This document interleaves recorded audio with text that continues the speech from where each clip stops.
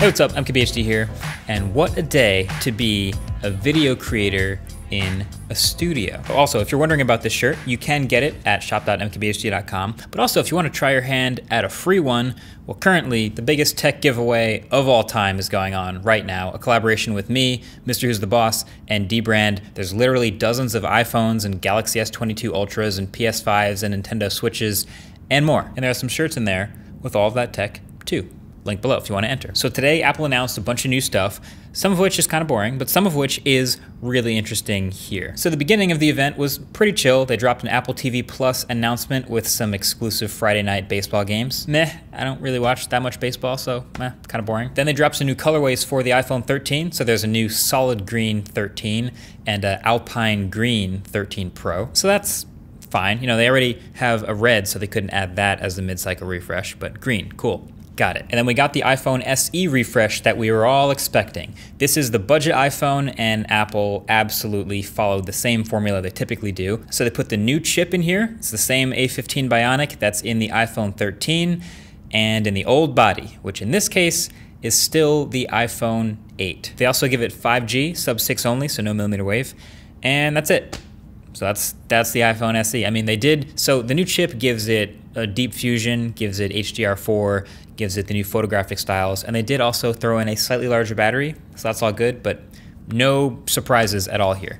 It's kind of funny, the SE and iPhone SE used to, well, it stands for Special Edition, but honestly, this is the most formulaic, boring, non-special phone that Apple makes. And then the price they dropped is actually slightly higher than last year. It's $429 instead of $399. Still probably one of the best budget phones in its general class. It's giving you the best performance and one of the best cameras. So I'll probably still review it if you guys are interested. There's a lot of competition at that price, so it won't be easy to win it, but that's the iPhone SE. And then the iPad Air also got an update. Same body and design as before, but now there's an M1 chip inside. Now, Apple's been way ahead in the tablet performance and packaging for a while, and this is just another example of that. This will be an absurdly fast chip, the fastest in any tablet, and it's in the package of an iPad Air now for $599. Plus, they also updated the selfie camera to the 12 megapixel ultra-wide with center stage. It also gets 5G, and it's got a Thunderbolt port now because of M1, and it added a new blue color. As far as I can tell, that's it. Everything else is the same. Same battery, same display, same fingerprint reader, same design, all that. And they mentioned they wanted to keep making steps forward on their commitment to the environment, so they're using recycled aluminum in this thing. I'm still mad they haven't added Final Cut Pro to the iPad yet. This thing is so powerful, and still, I mean, iMovie's fine, but like, come on, add Final Cut Pro, cowards. But then we got to the real meat of the presentation, the unveiling of the new Mac Studio with M1 Ultra chip and a new studio display. Now this is interesting to me, not just because we have a YouTube channel called The Studio, make sure you get subscribed to that, and not just because the studio dog's name is Mac, so we already have a Studio Mac, but yeah, this particular machine feels so perfectly targeted. It's clearly built for someone like me. Oh, are you a creative professional in a studio? Okay, so yeah, this is for you. You've got my attention. So this all starts with the new chip that's inside that they announced, which is called the M1 Ultra. So basically you can think of this as two M1 Max chips fused together.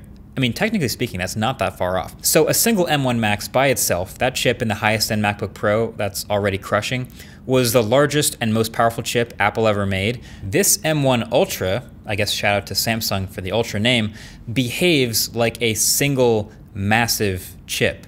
Literally 2.5 terabytes per second of bandwidth between the two halves of the chip, and then 800 gigs per second of memory bandwidth for the whole combined thing. But the whole thing has 64 or 128 gigs of unified memory. It has a 20-core CPU, with 16 of those being high-performance cores, 4 high efficiency, and with a 48-core or 64-core GPU. So that's good stuff. That's good stuff. It's the new, biggest, most powerful chip Apple's ever made. It lives at the top of their lineup. And the only machine that they announced that will have this new M1 Ultra chip inside it is the new Mac Studio. So this thing is, it's in the shape of a Mac Mini if the Mac Mini ate a lot of extra, maybe it ate another Mac Mini. I don't know. Basically, it's roughly the same 7x7 footprint, but it's much thicker. It's a whole 3.7 inches tall. So still small enough to fit under most monitors, but if you have a ruler or something, or if you happen to know exactly how big 3.7 inches is, you know, you can see that's pretty tall and it can fit on most desks. But honestly, this is a fascinating design. Basically, it has all these perforations at the bottom where it's sucking in fresh, cool air, and then basically half the internal volume of this thing is for cooling. There's a bunch of fans in the top, and it's pushing that hot exhaust air out of the top half of the back of it. Now, I'm no expert, but I'm just looking at the thing, and it looks like it has enough cooling, but also it worries me just a little bit, because it reminds me, kinda, of the old trash can Mac Pro. So you remember that thing also had the cool air coming in the bottom, all the components in the middle, and then the cooling out the fans at the top. But I'm thinking Apple's learned their lesson from that machine, especially because now this is, after all, their own silicon instead of a hot Intel chip and a huge dedicated GPU. But yeah, I'm just saying, that's a lot of power in a pretty compact box, basically. But then last but not least, there's the new Studio display. So they dropped a 27-inch 5K display that looks like a junior version of the Pro Display XDR, just minus the whole XDR thing, basically. So it's got a couple different stand adjustments, and I'll get to the pricing of all this stuff in a second. It has a nano texture glass option, and there's a webcam and speakers in there. The webcam is familiar. Once again, it's a 12 megapixel ultra-wide camera with center stage built in, a triple mic array, and a 6-speaker setup that supports Dolby Atmos and spatial audio. So okay, for my take.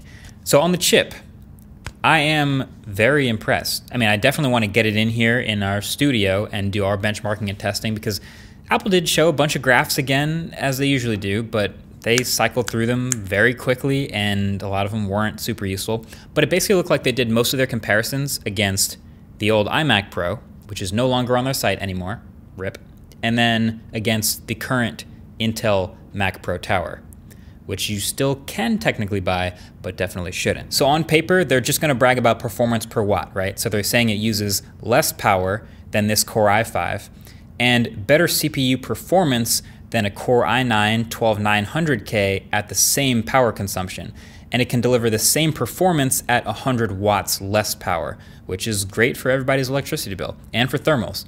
And then of course they're saying it'll take way less power than an RTX 3060 Ti and can take 200 watts less power than an RTX 3090 while delivering the same performance, which sounds absolutely sick. But I'm gonna be testing that for myself. We gotta see. So we'll have those machines in here sooner or later, and make sure you get subscribed to see those videos when they come out. But then as far as the Mac Studio itself, I'm very tempted, or I should say I'm interested.